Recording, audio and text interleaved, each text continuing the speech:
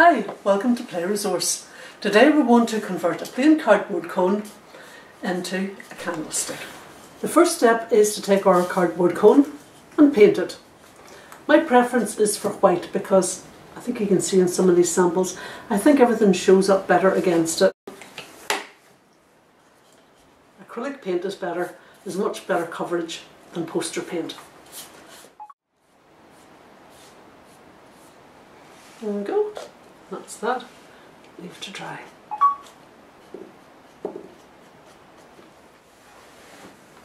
I'm going to create this using decoupage. So for that I'm going to have to turn to these napkins. Now I already made a sample using this one. And you can see if I open this out that there's different things there. I could use the Christmas tree and Santa. I could have used the fairy or the little drummers. There's quite a lot of detail though to cut around.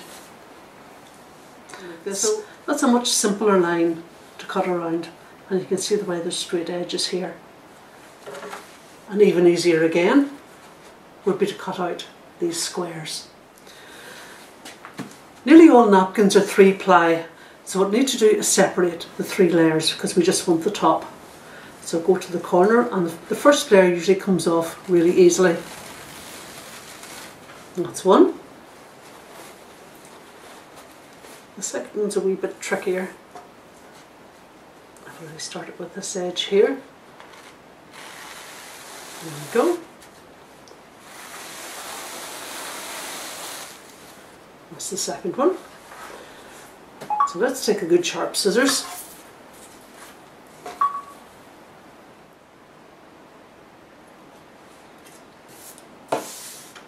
One part cut out. Okay, and that's our tray. Now back to our cone.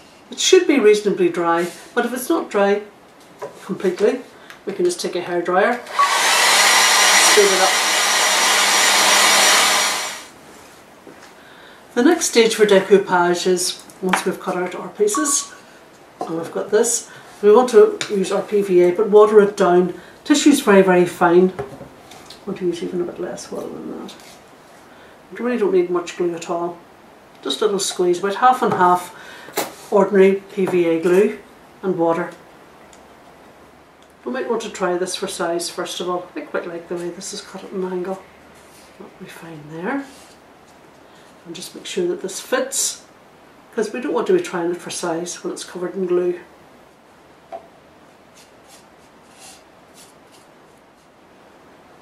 Track around the bottom. I should have plenty of glue underneath that.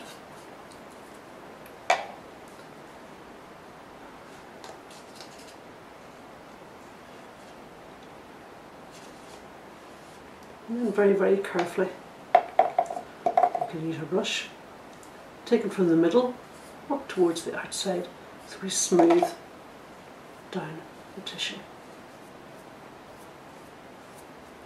We are working on. We definitely want to use a soft brush for this rather than a hard bristle brush in case it would tear the tissue.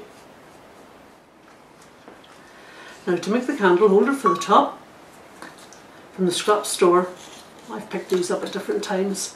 I think that's, so I'm going to take my glue gun. I'll just put a few little dots glue around the top.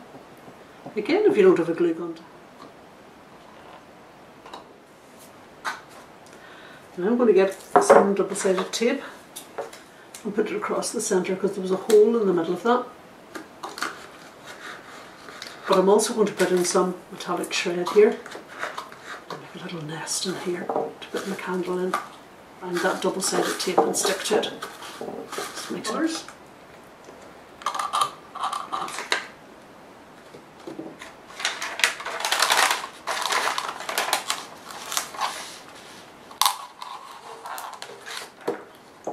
Would be good for this little multicoloured one. Changing LED. And there's your little lamp.